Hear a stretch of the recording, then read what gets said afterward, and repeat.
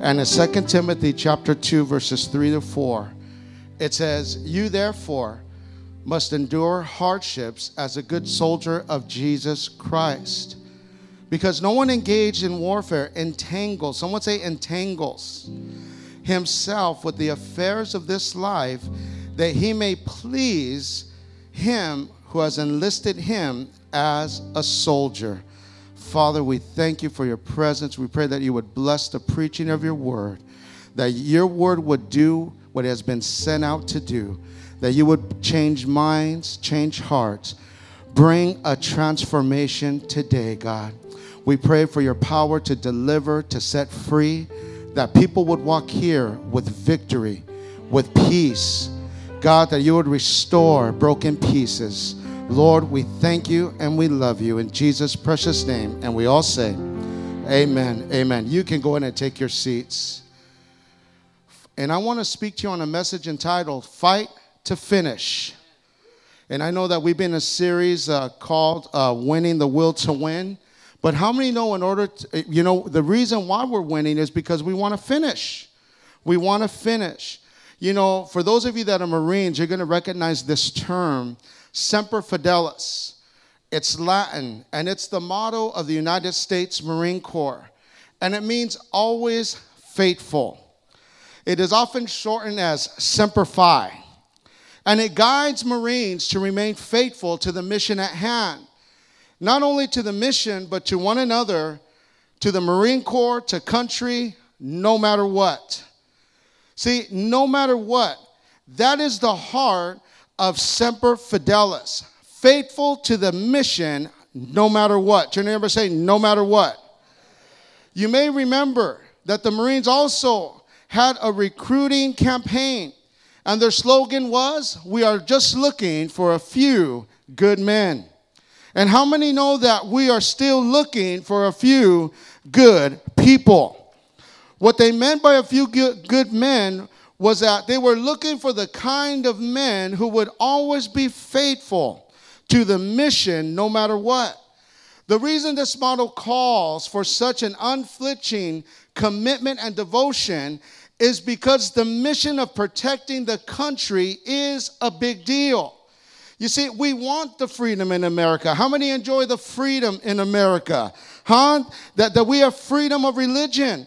You see, and it's going to be here for future generations, but it has to be protected. Therefore, we need servicemen and women who will always be faithful to the mission of protecting our freedom no matter what. So if our country is precious, listen to me.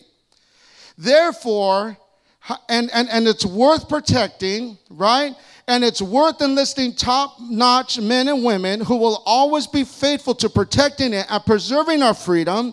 Then surely, how many know that the gospel, which is infinitely of greater value to our eternal destiny and spiritual freedom, is also worth protecting? Can I hear the church say amen? Therefore, you and I need to take the task of entrusting it to faithful disciples who will be able to pass it on for future generations.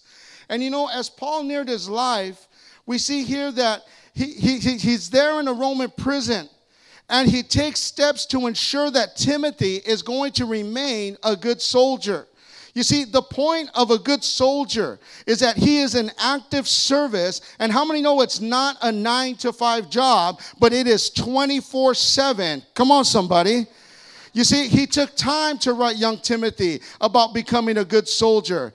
And it is that thought that I would like to consider this morning as we think together about the 5 qualities of a good soldier. The first one is that he is faithful. Turn to your neighbor and say, are you faithful? You therefore must endure hardships as a good soldier of Jesus Christ. What does the word endurance mean? It means the ability to withstand. It means to withstand hardship and adversity. The ability to sustain, right, harsh activity.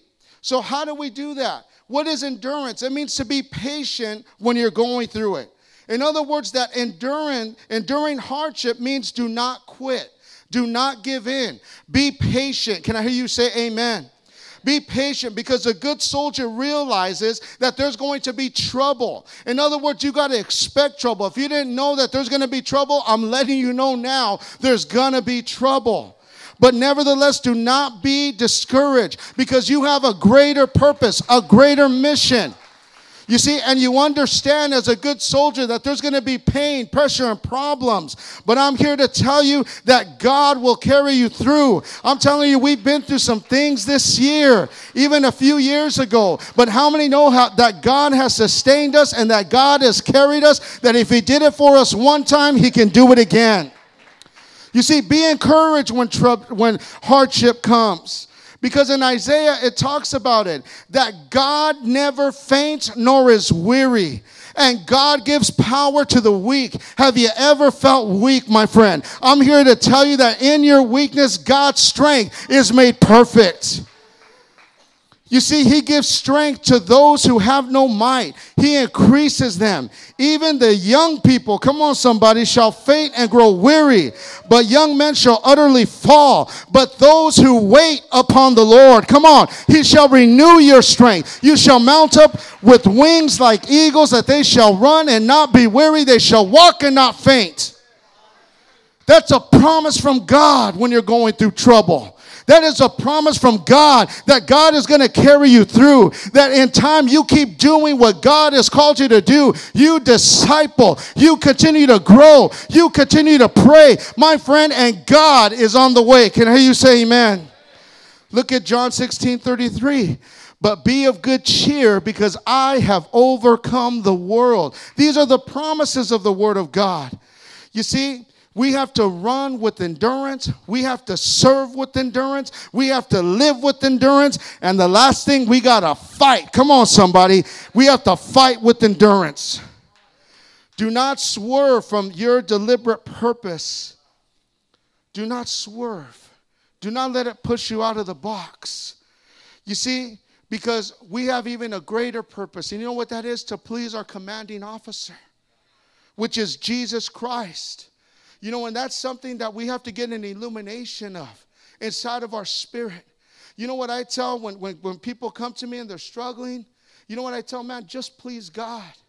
Because if you just please God, keep the simplicity of the gospel, my friend. We're not here to give you large formulas and X plus Y plus Z plus this. No. The thing is, just please the Lord. Do what's going to put a smile upon God's face. Please your commanding officer in every area of your life, in your relationships. Come on, somebody. In the area of giving your time, your talent, your treasure, whatever it is. Can I hear you say amen? Please your commanding officer. And how do we do that? By the way we live out our life. In everything that you do. How do we become faithful? We have to give our all and do it with the spirit of excellence. We have to do a good job to whatever task is given to us, and to do it with all of our heart. You know, I learned a long time ago, whatever I was doing is small or great in people's eyes, I did it with all my heart because I wanted to be faithful. And if God put me at a post, come on somebody, then I was going to be faithful to that post. I was going to be on time. If I said I was going to be there, then I'm going to be there. Can I hear you say amen? Why? Because I want to please my commanding officer. If you walk worthy of God, look at this in Colossians 1:10. It says that you may live a life worthy of the Lord and please Him in every way, bearing fruit in every good work. What's the second thing? Not only is He faithful, but secondly, He is free. He is free. 2 Timothy chapter 2 verses 4. No one engaged in warfare entangles himself with the affairs of this life.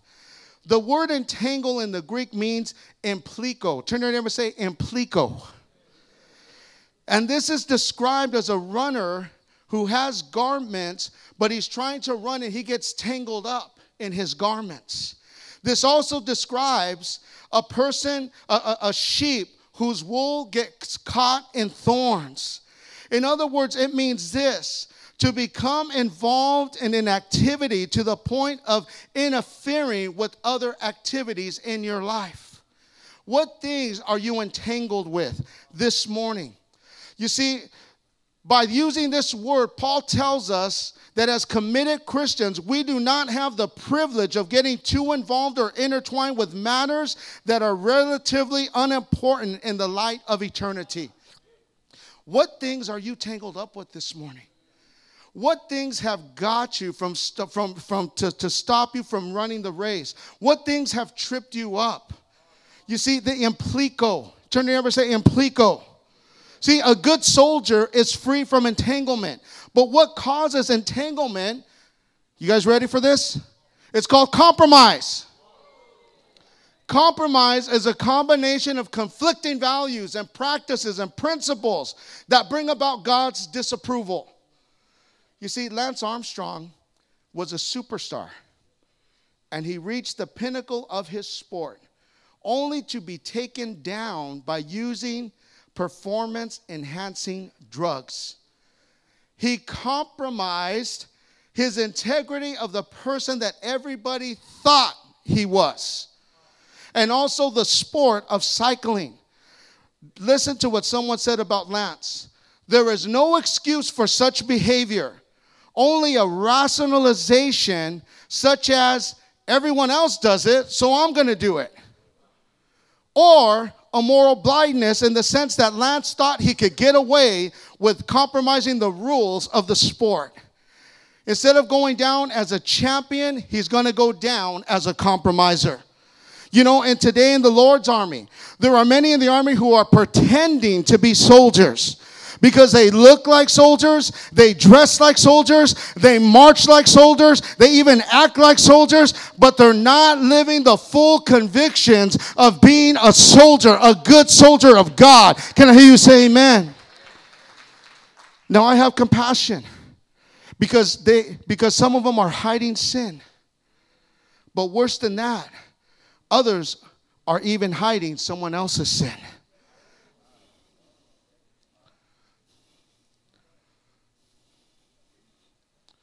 Just let that soak for a minute. Compromise is crippling. And you could look like you're winning, but you're really losing. When you compromise and you cover up sin, let me give you a few things that happens. You know, when I'm sitting there and I'm talking to a person, you know what I begin to share is, listen, tell me the truth. Not because you're on judgment. Not because you're on trial. So that you can be set free. Can I hear you say amen? See, because when you cover up sin, right, you have no power and no strength. There is no breakthrough. You're dry. There's no joy. There's no victory. You struggle. Look what Psalms 32 verses 3 and 4. Write this down. When I refused to confess my sin, my body wasted away and I groaned all day long. Day and night, your hand of discipline was heavy on me. Listen to this. That my strength evaporated like water in the summer. When that happens, you lose the will to win. But more than ever, it takes away your fight.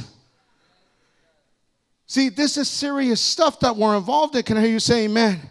A person with unconfessed sin is like arrow without no head. It's like a sword that has no edges. It's an arrow that cannot pierce, or a sword without its cutting edge. Unconfessed sins brings cold prayers. And cold prayers always freeze up before they reach heaven. Why did I bring this out? So you can be free from entanglement. So you can be free. So you can walk in power. So you can walk in dignity. So you could walk with strength. Come on, somebody. So you could walk with energy. So you could walk with a new pep in your step. Come on. Because we need to get people free this morning. And to quit covering up. Because when you cover up, there's a guilt, there's a shame that comes up. There's a heavy burden that's laid upon you. But how many know that when you confess, you could be healed? Come on, somebody.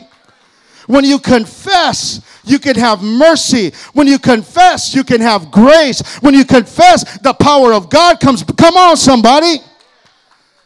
There's been times in my life where I struggled, and I remember a few times when I was real young in the Lord back in 1995. I remember, and I said, look, man, I can't deal with this. I'm talking to myself. You ever talk to yourself? Huh? I said, man, I can't keep serving God like this. I cannot, man, keep doing, man, this is not right. I'm not pleasing God. I'm not being a good soldier. So you know what I did? I told on myself. How many know that there's no more rats in the kingdom of God? There's no more tattletales in the kingdom of God.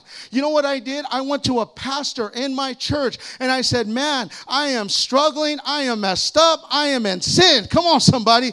And you know what the pastor told me? He didn't judge me. He didn't criticize me. He looked with eyes of compassion and he said, I'm going to pray for you, brother. I'm going to fast for you, brother. I'm going to go ahead and team up with you in prayer so that you can overcome this temptation in your life.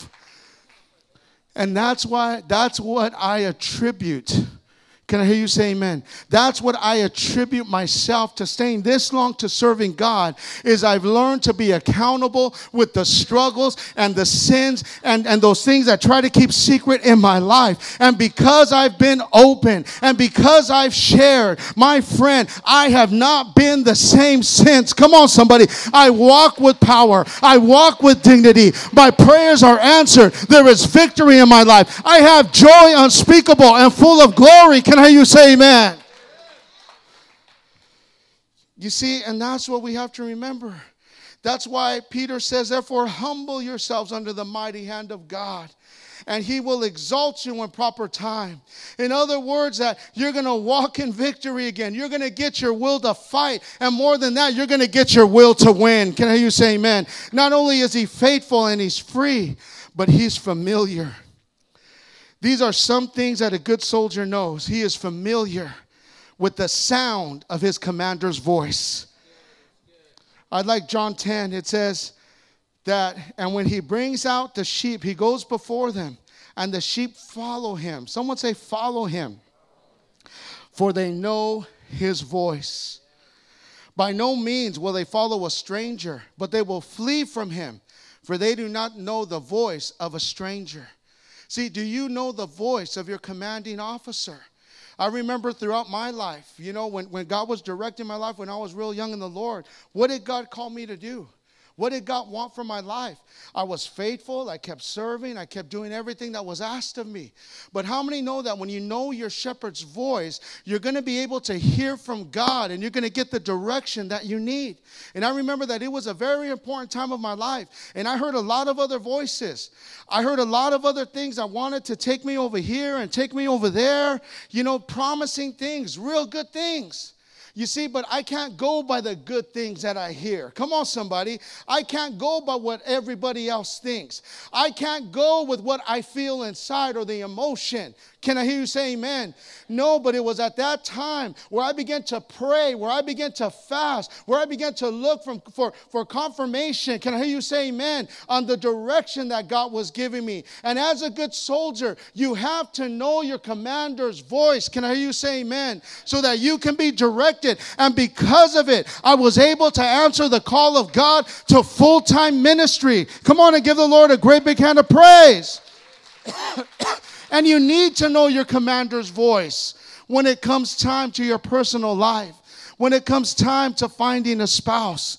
Come on, somebody. Right? Your commander's voice, it says that, right? That a man should go after a woman. Right? Or no. Yeah, right? I can't remember. What's that scripture? I got lost. I had a moment. What's that scripture? He who finds a wife finds a good thing, right? He who finds a wife finds a good thing. You see? And so what am I telling you is that you need to hear God's direction for your life. You know, in times of transition. Can I hear you say amen? You need to hear the Lord's direction for your life. You're coming back from the UTC or graduating the home or going to how many know that we need to hear God's direction for our lives? So he's familiar, but he's also familiar with his weapons of warfare. And listen, I'm here to tell you, master worship. Can I hear you say amen? Because sometimes when you're down and sometimes when you can't pray, all you got to do is turn on the YouTube. Come on, somebody. Put on new wine and begin to lift your hands and begin to break in the presence of God. Because sometimes you got to worship your way out. Sometimes you got to, come on, somebody. You got to offer up a sacrifice of praise. You got to know the skills of using your weapon. You got to be proficient. You know, no soldier goes to war without learning first how to use his weapons. Can I hear you say amen? Huh? You see, and we got some powerful weapons. We got the breastplate of righteousness. Walking in the righteousness of God. Walking the word of God. That protects us. How many know that's power? I was telling some guys the other day, when you walk in holiness, how many know you walk in power? Come on, somebody. Huh? You have the sword of the Spirit, the word of God. So when those lies from the enemy comes in and tries to discourage you and tell you everything that you're not, how many though you can get the word of God and tell you everything that God thinks about you, that God says that you can do, where the enemy says you can't do. You know your weapons. You know, and one of the weapons I like, you know, you may think, well, I like the sword. I like the shield, man, cool. You know, you get to, lift up your shield of faith and block the fiery darts. You know which ones I like? I like the spikes. You know, shod my feet with the gospel of peace. You know why? How many ever seen Gladiator? Huh? You ever see like they have their shields, but you see the crazy Vikings, right? Right? And they run towards the Romans. But the Romans are spiked in. And and then they come and they crash against their shields. But how many know the Roman soldiers doesn't move? You want me to tell you why? Because their boots were actually made of leather and metal. They had a big piece of metal all the way up covering their knee with straps to hold the metal in place. And on the bottom of their shoe, they had spikes. They had spikes, and these spikes were about 3 inches long, and they had 2 spikes in the front.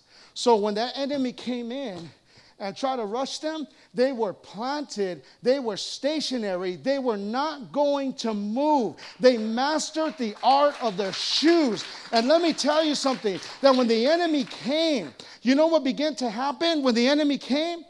These Roman soldiers, when they would use the sword, what happens is they would fall and the enemy would still be alive. They would kick the enemy with their boots, with the 2 spikes, to finish him off. Come on, somebody. Huh? I'm looking at this thing spiritually. Come on, somebody. I want to make sure those enemies ain't going to come back. Huh?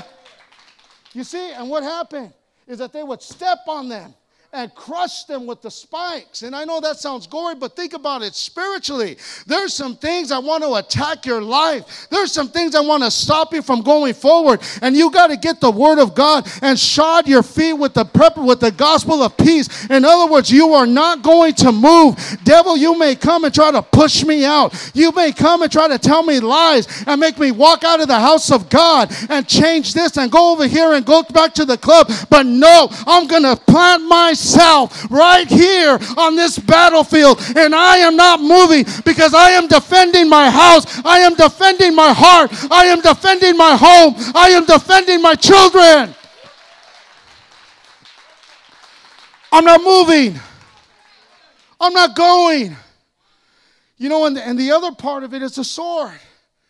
You know that the enemy would actually shiver in their boots when the Roman pulled out the sword? Because you know, on the end of it, there was a big old piece of metal so that they can pound. But then also at the tip of their sword, it wasn't like an ordinary sword. It actually had like a corkscrew at the end of it. So when they would hit their enemies, they would go in, but then they would pull out everything. So the enemy was afraid of the Roman soldier. I don't know about you, but I wouldn't want to get hit by that. But think about this. Look how powerful the word of God is. It brings fear to your enemies. It brings fear to those things that are attacking. Come on, somebody. Give the Lord a great big hand of praise. But then you got to know the strategy of the enemy. Be sober, be vigilant, because your adversary, the devil, walks around like a roaring lion. So how many know he's around? And he's looking for opportunity. He's walking. He's walking around, seeking. Come on, somebody who's going to be caught slipping. Remember that? Was that an 80s thing? Caught slipping? Don't be caught slipping. Don't put yourself in a place where you become vulnerable to the enemy. Don't put yourself in a place. Know that he is after you. Know that he's going to cater to you the appetites that you have. Know that he's going to draw you away with temptation. You know, that's why you got to tell on yourself. Come on, somebody, about your weaknesses. Because the strategy of the enemy, and no wonder Satan will even transform himself into an angel of light. Sometimes you think it's God's open door, but it's Satan's revolving door. And you have to know the difference. That's why it's important to be familiar with the commander's voice. Come on and give the Lord a great big hand of praise.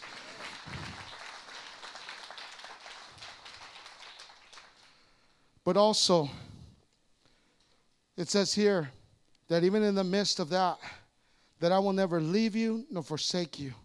And God will always make an escape for you and I when the enemy tries to tempt us. Amen? You see, what's the fourth thing? Is that he's a fighter. I have fought the good fight and I have finished the race. Listen, this thing is not just about a bless me club. How many know it's a battlefield? Turn to your neighbor and say it's a battlefield. You know, and I know we like to hear sometimes the good things of the word, but how many know it's going to be a battlefield? And that's why we got to equip ourselves. We got to equip ourselves. You see, a fighter, number one, is determined. He's determined. You say, you know what? I am not going to retreat in the face of the enemy. He does not run from a fight. Instead, he stands his ground and he fights the battle until the battle is over. That's why I like it. 1 Samuel 14. It says, and Jonathan said to his young men who bore his armor, come and let us go up. In other words, I'm not going to attack. I'm not going to let the enemy come and attack me. I'm going to go and attack the enemy. I was always taught in the house of God not to be on the defensive, but to be on the offense. You see, because the Bible says here that it may be that the Lord will work for us. For nothing restrains the Lord from saving by many or by few. So the armor bearer said to him, do all that is in your heart. I am with you.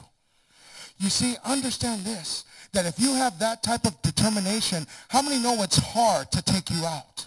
When you have a determination not just to survive, but to win. Come on, somebody. When you have a determination in your heart to finish, and I'm going to finish this thing. Can you say amen? You are not going to surrender. You are not going to quit until the battle's over. Why? Because you're driven. The good soldier realizes that the battle does not run according to his time frame. But my friend, you have to know that there is another that's in charge of the duration of the battle. But our job, my friend, is to finish that fight. Can I hear you say amen? Fight to the finish. How many here are ready to fight to the finish? And he is driven because he is dedicated. You see, and our heart of dedication will always be tested. He keeps his oath to God and says, man, God, you saved me. And I want to be a good soldier. And I'm determined to live out my life for you regardless of the personal cost. You say, and I say that with humbleness. And I say that with humility. Because I am not going to stay here and say that it is the easiest thing. Things happen. But I have to go through the grace of God, through the power of prayer, to my belief in the Word of God, that God is going to sustain me no matter what happens. Can I hear you say amen, my friend? I want to stay dedicated to the Lord. I want to keep my faith. I want to keep living out the Word of God. I want to keep sharing it, defending it at all times, no matter what. You see, being a good soldier is something that starts in the heart. And I believe that if you determine today inside of your heart that you're not going to let nothing stop you, I really believe that you're going to be a good soldier. Can I hear you say amen? Because not only is he faithful, not only is he free, Not only is he familiar, but he's also a fighter. As Matt comes, he is, and number 5, a finisher.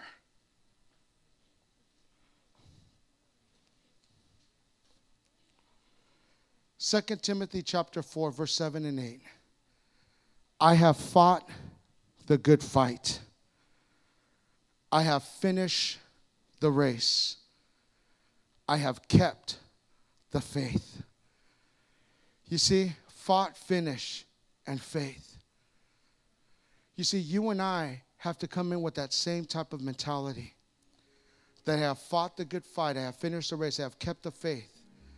But now there is in store for me the crown of righteousness, which the Lord, the righteous judge, will award to me on that day. Not only to me, but also to all those who will long for his appearing. He is a finisher, and I'll tell you why. Because he's already resolved in his heart. Resolved in his heart that he's in it for the long haul. Have you resolved this in your heart that this is not going to be a seasonal thing? Have you resolved in your heart that this is not going to be a temporary thing? But how many know this is lifelong? This is lifelong. This is something that is not a short sprint. But how many know this is a long distance marathon? This is something that you and I have to resolve in our heart. That nothing, when you resolve this in your heart, you begin to say, man, God, there's a brokenness inside of you. And you say, man, God, I don't want to let go. I'm not going to let go. I'm not going to quit. I may feel weak carrying my sword, but you know what? I have resolved in my heart. I'm in this for the long haul. I'm going to believe, God, that you're going to strengthen me, that you're going to give me a second wind. God, that you're going to breathe upon me, God, so that I can get up again, so I can fight again. Come on, so I can stand again. He's resolved in his heart. Come on, somebody, that he's going to stand no matter what. But he stands because he has reason to. And he's going to endure hardships. He's going to follow his commanding officer selflessly. The good soldier knows that there was a price that was paid by his commanding officer. Another thing that goes through my mind is, Jesus, you paid a price. I'm going to pay a price too. Because that's the example that you set. And I want to be a good soldier. Not only because because the soldier resolved in his heart, had reason, but also how many know that there's a reward? Turn to your neighbor and say, there's a reward. The good soldier finishes his course because he knows at the end of war, every deed will be rewarded by the commander-in-chief. What am I telling you here? Finish. Fight to finish. You know why? Because you have a reward waiting for you. It's worth it at the end. It's worth it at the end. What I need you to pray for this morning, and I make this altar call with you, is pray that God will give you an eternal lens. Pray that you would see through an eternal lens, that your decisions matter because your destiny is made by your decisions. Look with the eyes of eternity, young people. We don't have forever to live. Those of us that have unconfessed sin, those of us that are covering up things, listen, it's time to stop. God wants to give you power. There's breakthrough. But if you're covering up things, you're hiding things, there's no power. But there's a reward. Come on, somebody. Someone say, there's a reward. If we can all stand this morning. The Bible says this in 1 John, that there's going to be those that come to him in shame, and there's going to be those that come to him confidently. How many want to hear those good words? Well done, thy good and thy faithful servant. Enter into rest. When you have an eternal lens and you picture yourself standing before the Lord, how many know it changes the perspective and the trajectory of your life? Look within eternal lens, and every head bowed and every eye closed.